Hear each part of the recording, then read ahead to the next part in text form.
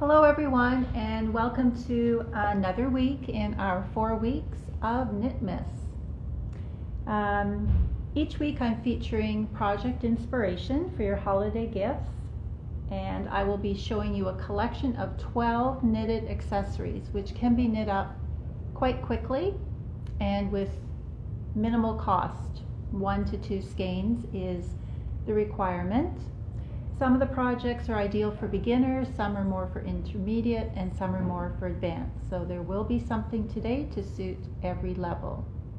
And today I am featuring, if you haven't guessed already, it's going to be the 12 Socks A Prancing.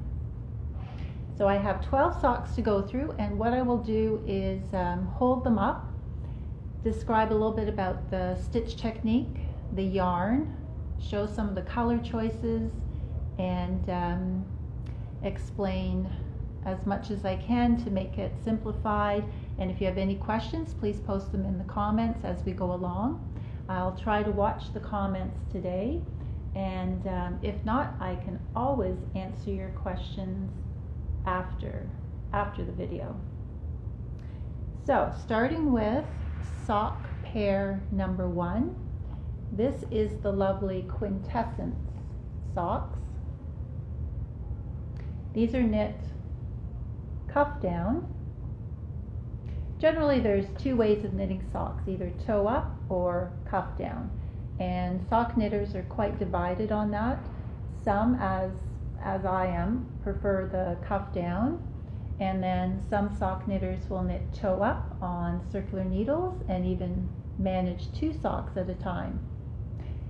I prefer double point needles, but cuff down you can use circular or double point. So this is knit on a 2.75 millimeter needle.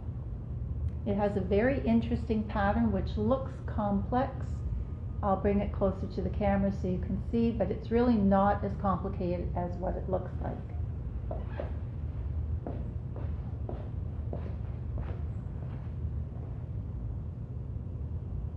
It's basically just a knit 2 purl 2 rib with an extra technique thrown into the mix. And there you can see we've done the slip stitch heel, which reinforces the heels, and we have a little spice of color for the toe. So these socks are knit in a very plush, luxurious yarn. The yarn is naturally hand dyed by a local dye team, mother and daughter, Natural You, and the pattern was featured in a subscription series that we collaborated on at the beginning of the year, but the yarn is still available in store, and the pattern is as well. If you're away from the store, then the pattern is available on Ravelry. So it does require a 100-gram skein of 4-ply fingering merino. If you prefer, you can add in the little blend of color on the tips of the toes, just to spice it up a little bit. So we've paired some together for today just to show you and give you fresh inspiration. So this is a soft mauvey gray lilac with pops of yellow green and a darker purple, and the mini color has pops of blue and gray and lilac. And then another combination is the deep orange coral tones, and then the pop color would be the softer peachy tones. And then the third color combo we have today is the darker purples with pops of lime green and gray and a cream base, and then for your contrast toe color you would have a 3-tone lighter purple color. Just so you know, there's a little bit of difference there, but it's not too dramatic. So that particular pattern is available on Ravelry or in store. It's a really fun pattern to knit. Don't feel that it is overwhelming. The technique is very quick to learn, and it's just repeated over and over again. And it's basically knit 2 purl 2 ribbing with a little extra twist thrown in there. just to keep you on your toes. And next up, in our 12 Socks A Prancing, we have sideways socks. Not at all what the name implies. These are not knit sideways. They are knit also cuffed down with the reinforced slip stitch heel and the plain stocking stitch sole and toe. The pattern sideways just refers to the Guernsey style effect that the knit and purl pattern makes. First the stitches drift to the left and then they drift to the right. Again, it's a very simple pattern. There is, I think, an 8-row repeat to keep you on your toes again. And once you get the repeat established, it's easy just to do it from memory. So these are knit also in a fingering weight yarn. I have put the colors out on our little tree here. So we have 1, 2, 3, 4, 5, 6, 7 colors. So we have the dark charcoal, which is almost a black but not quite. We have the light flannel gray, which the socks are knit in. And then a nice feminine lilac heather, parchment, which is a great neutral, and a medium charcoal, a green heather with undertones of reds and blues, and then a pretty blue heather with undertones of purple and green. So these are 1 skein socks, 100 grams. It's a mix of wool, acrylic, and nylon. It's a very durable yarn. It wears well. 437 yards for just under $13. So that's an economical basic sock pattern if you have somebody on your holiday gift list who just absolutely adores your knitted socks. I'm sure that would make them very happy. And next up we have number 3, Alpaca My Socks. This one does not fall into the 1 or 2 skein project only because you've got the fancy little alpacas to knit in. So it does require 3 skeins. 3 colors, 3 skeins. But you'll find that some of the sock patterns that use very little of one of the colors, you could always do a second pair of socks and reverse the colors. So maybe the second pair could be cream and then the alpaca could be done in the dark charcoal. That makes good use of your leftovers. So these are also knit on 2.75 millimeter needles. The same colors I've just showed you, the charcoal, the parchment, the grays, the blues, and they are machine washable. And the pattern is available in store or on Ravelry. And there's a matching hat to go with it too. So with your leftovers from the socks, you could knit the matching hat and just have to buy an extra skein of the main color. Really fun to knit. You would learn a little bit of Fair Isle technique on a very small area. And the main thing to remember when you're doing the Fair Isle is that you have to be consistent in carrying the yarns across the back.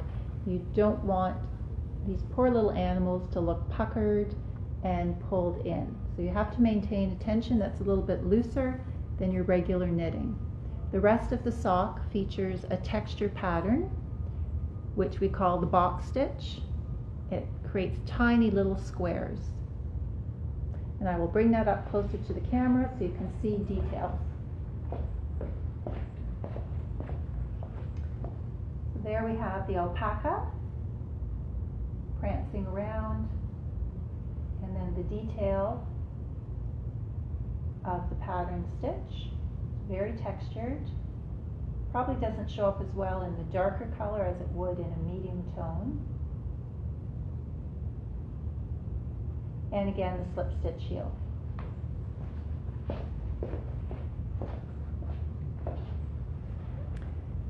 So the colors I've shown you here, and we're on to got my piles mixed up now. we've done 3. Oh yes, okay. So I'm always a little bit confused when we get to Friday afternoon. This is our basic sock recipe. It's available free with any sock yarn that you purchase either online or in the store. And it's a good beginner pattern just to learn how to knit a sock from the cuff down and how to work with the 4 needles, how to shape the heel, the gusset, and the toe.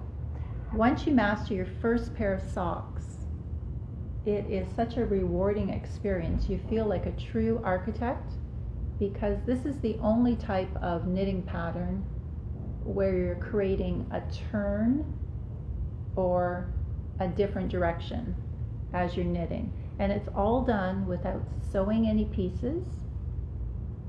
And it's all done while stitches stay on the needle. And along the heel, of course, you do have to pick up some new stitches. It's quite magical. Whoever invented the sock, we should always applaud them. So this is knit in one of our favorite self-striping, perfectly paired sock yarns by Timber Yarns. And the magic happens from one skein to the next. So, for example, this is Love Bug. This is her 10 color repeat pattern. Some of the colors are 6 to 8 color repeats. This one has 10 individual colors before it repeats. How she can dye that, I don't know. So one skein knits one sock, the second skein knits the second sock, and just like magic, the 2 socks will match completely from beginning to end. With your leftovers, you can knit a little baby pair of socks. We also supply you with that free pattern with purchase of any yarn. So in store at the moment, we have Licorice All Sorts and Love Bug. Each of these comes with a Progress Keeper. Licorice All Sorts comes with the Licorice Progress Keeper, and Love Bug comes with a little Volkswagen Beetle. If you prefer to have heel and toe in a contrast color, we generally pair the All Sorts with the medium blue and Love Bug with the purple. So you have a purple heel and toe. This one, called Muskoka Memories, unfortunately is sold out, but we have paired it with the turquoise heel and the turquoise toe. We don't generally do the cuff in a different color, just the heel and the toe, because when you're wearing them on your feet, that's what you'll see the most of. And I will show you how All Sorts knits up and also Love Bug closer to the camera, because we haven't had time to knit up all the different colorways. So this is the All Sorts striping, just like our favorite candies. It's been very popular for the last 2 Christmases. And then her newer color, which has not been knit up at Christmas yet, is Love Bug. So there is a picture of the full color sequence. It's really her brightest colorway to date, and it's just so happy and full of life. One of the ladies who was in last Wednesday has knit up 1 sock already in Love Bug, and it just wakes you right up, perks up your day. So I'll try to get a picture next week when she's in again. She might have 2 socks finished. So that is Muskoka Memories. Okay, we've got a new pair of socks. I don't think you've seen these yet. These are Solar Socks. Now the pattern for this one is a free pattern on Ravelry. And I will provide all the links to the patterns I've shown you today in the comments if you wait a few minutes after the live video. So Solar. You can see it's a little bit shorter in the pattern, and we've added the standard length. Generally, when you're knitting a sock, if you like a standard leg length to the heel, use one of your double pointed needles as a measuring stick, and that will get you from the cast on to the top of the heel. DPN or double point needle is generally 6.5 inches. So why not use it as a little measuring tool? So the fun thing about these socks, according to the pattern, it's like walking on sunshine, relating to energy derived from the sun's rays. So there's an interesting little pattern happening in there with a bit of lace, nothing too challenging. But what it does is it takes a self-striping yarn from straight stripes to more of a zigzag stripe. So it gives the colorway even more interest. And I will bring that up to the camera. The yarn that we've used for this is golden, made by Pro Lana.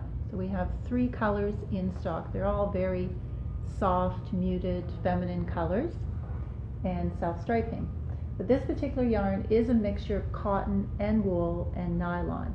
So it's especially nice for somebody who cannot wear too much wool and who feels that wool fiber is just too itchy.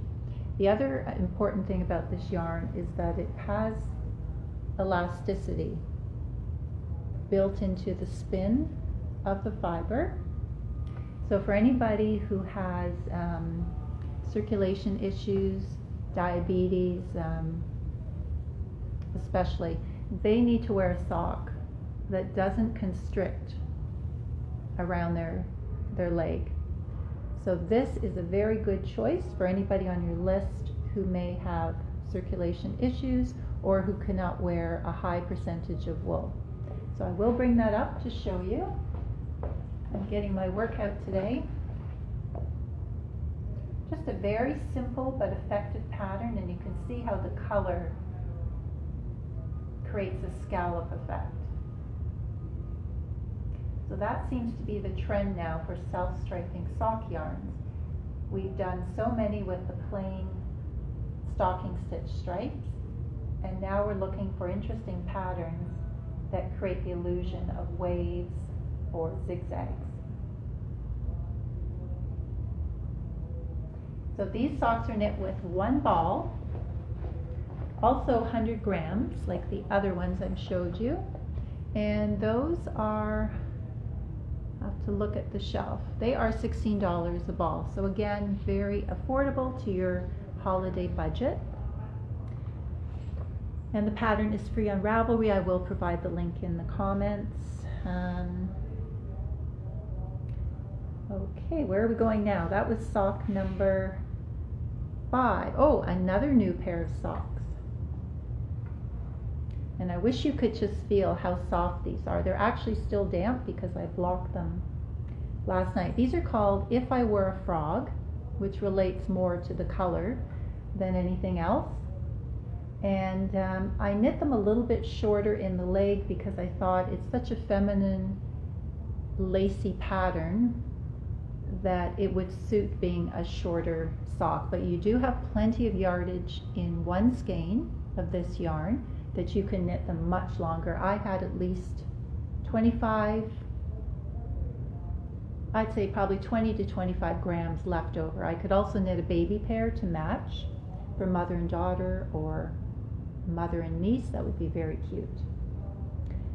So these are called If I Were a Frog, and the yarn that we're using for this is the Riverside Studio MCN, which is merino, cashmere, and nylon. And I know there's a lot of you sending out hearts right now who have knit with this yarn and absolutely are addicted to it. Once you try it, your fingers just crave more and more of it. It could be the cashmere content, it could be her wonderful speckling dye work, or it could be the merino content. It's just a combination of everything. So these are knit cuff down, very simple. It is a lace rib pattern, slip stitch heel, and toes are grafted. The pattern is free in store with the purchase of the yarn. One skein is 36, and again, that is the higher end because of course it has cashmere in it. So it creates a very elastic leg section due to the rib pattern, and you can see how the lace work shows up, and those speckles are just delightful. They almost look like Christmas lights to me. Does anyone agree with me? Or am I just seeing Christmas now, day and night? So that is a brand new sample which is going in the store as of today. So that is number 6 on our list of 12 Socks A Prancing. Number 7 is a very popular boot sock. We're going to go now into the heavier weights of sock yarn. The first section was all the fingering weight, which is standard for socks, but now we're going to speed things up because some of you need to knit more than a few pairs of socks before December 25th, so you need all the help you can get, bigger needles and thicker yarn. Ridge socks again are cuffed down on 4 needles, 4mm, and it's a nice plush worsted weight wool blend, and the colors are, some of the colors, I don't have all of them out, are in this basket right here. So it is a 2 skein project because of the contrast. Machine washable, easy care, which is great, and it is a beginner pattern. There's a very, very simple textured rib pattern that goes down the leg and continues along the top of the foot. We've done the cuff in the contrast color to mimic the look of a work sock, and we've done the contrast color in the heel and the toe.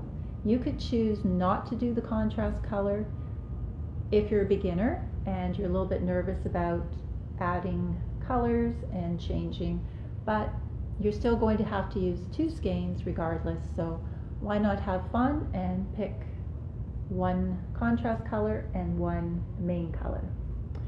So that pattern is available just in store, mail order or pickup. And again, it's knit on 4mm. It's a very quick sock pattern, and there are 3 sizes, so you can do women's and men's sizes. Ridge socks, beginner level. And then our next pair of socks are also in the same worsted weight yarn, so they are considered a boot sock. And these are Keeper of the Woods. And they have a pretty little pine tree or Christmas tree, depending on how you want to knit it, and a ridge before and after to outline the tree motif. Both sides of the socks have the tree motif. There are no cables involved. It could be a beginner project too if you're comfortable knitting and purling and following a sequence of those stitches. Cuff down, 4mm, and again it's the same colors I just showed you for ridge socks. Now this will require 1 skein for the lady size, which I've knit up, so it is a smaller foot. If you do the larger sizes into the men's shoe sizes, it does require the 2nd skein. But if you have 3 skeins, you get 2 pairs of socks. So that is quite economical in itself. And the pattern is available on Ravelry and in store. Keeper of the Woods socks. And I think you'd like to see the tree a little bit closer for the detail.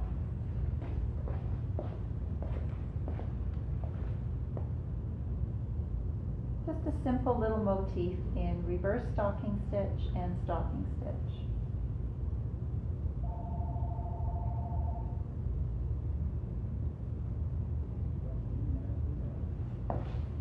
So that is a very popular one, especially with our cold weather that will be coming up eventually.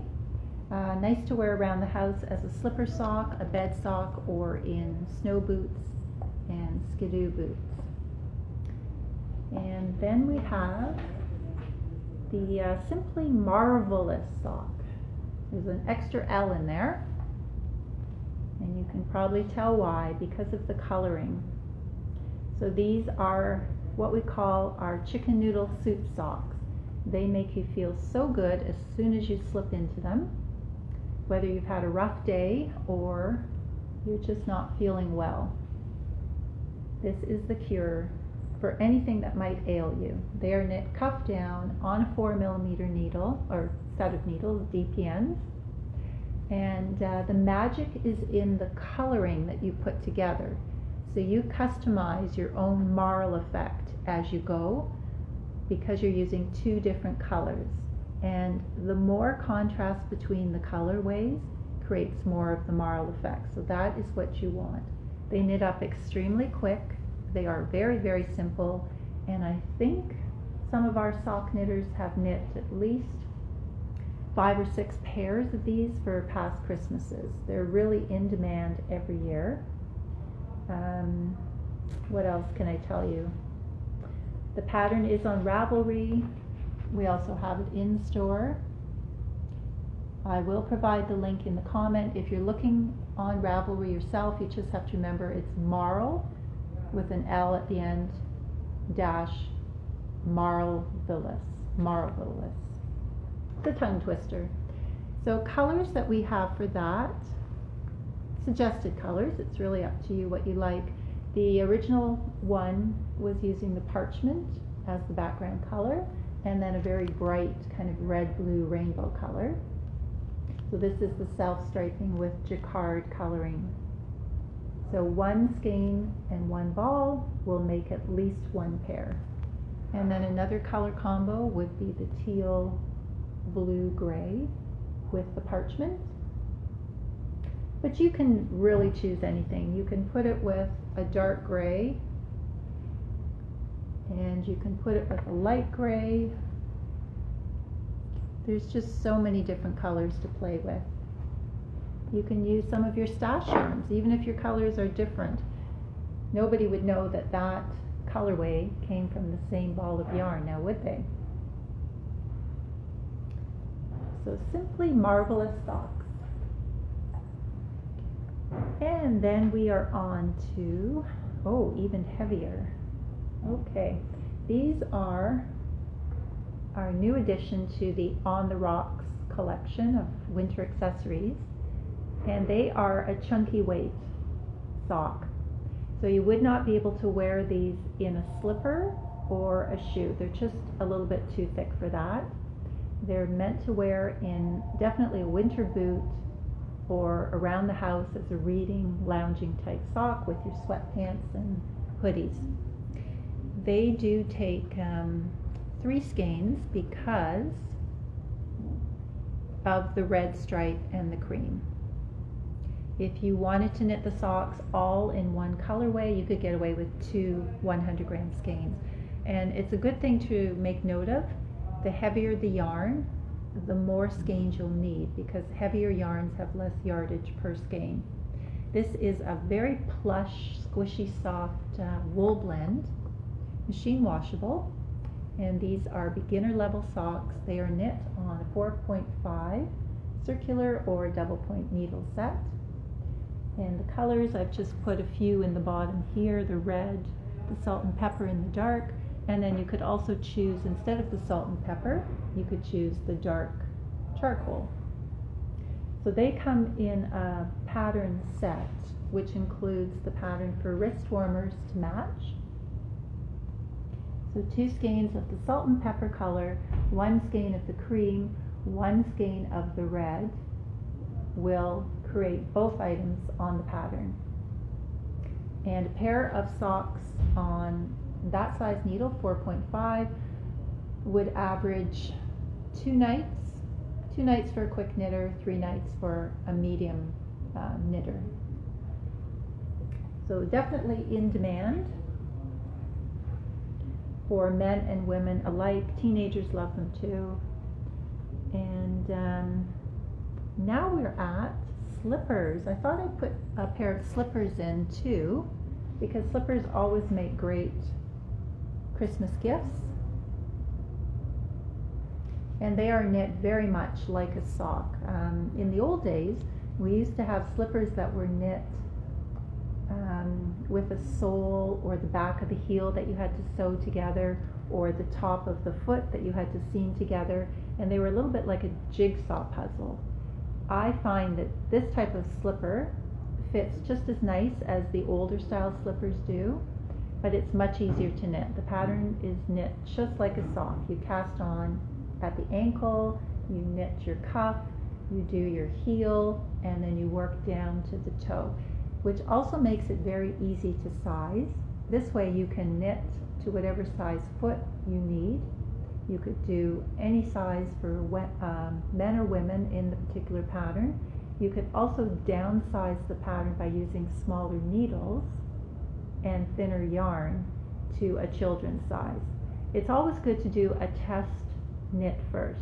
So I always advise knitters, if you're thinking of changing the pattern, try to knit the pattern exactly as is the first time according to what's in the pattern or book, and then you've got visual, and then you can make changes to the second or third project. So these are in our Saltwater Gifts book. That's the newest book in the trilogy from Newfoundland by two wonderful knitters who've worked for years to bring together all the traditional knitting patterns from the island and put them into a book with, I think they've added some of their own styles too. So I'm going to show you the picture of this pattern. It's called Seafaring Slippers. You'll easily knit these in one night. So there they've done a blue pair and a chocolate brown pair in pure wool, Canadian wool. And they are knit on a 5mm double point set, and there's another picture in the blue. But besides the wonderful slippers, this book has 25 other designs for gift giving. Pillows, hats, socks, mittens, gloves, dog bandanas, tea cozies, anything you can think of that is a small accessory and can be knit. And they are knit with two strands held together of our classic wool worsted. So two strands which you would easily hold together. Two balls will do an adult pair, one ball will do a smaller foot. We've used the light salt and pepper color, but we also have it in the dark salt and pepper, and we have it in, at least 12 other solid colors. Some of the knitters have taken two different solid colors together. This is just an example, so I don't have to get up and go to the yarn shelf. So you can take two different colors and knit them together, and you'll create your own salt and pepper looking slippers. So they are extremely cozy. They stretch nicely because of the cable and the purl stitches on either side. What's in the book is written out to fit a lady's size 8 to 9, but you have enough yarn that you can keep knitting before you start the decreases, or shorten the foot if it's a smaller shoe size. So here they are close up on our sock stretchers.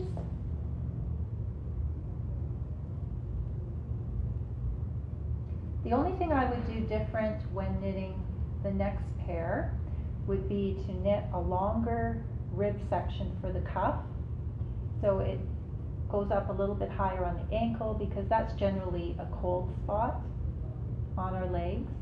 And then if you have a longer cuff, you can fold them down, and it just gives it a really nice booty look. And there's the cable detail on top. So you have the choice of knitting with the pure wool, which is suggested in the book, and that means you'd have to hand wash or machine wash in the delicate or gentle cycle and dry flat. But if you are giving anything that's pure wool to somebody that you're not sure of in terms of how they will wash and care for things, you might be better off to use the worsted weight in machine washable blend. So that's a wool nylon acrylic blend. It has some interesting colors, some neutrals, some brights, and cost-wise it works out to about the same. Yardage-wise it's the same. It all just boils down to if it should go in the wash machine or will somebody care for it and wash it by hand. So those are seafaring slippers, and I have one more to make the final, the 12th pair, and I will have to go get it.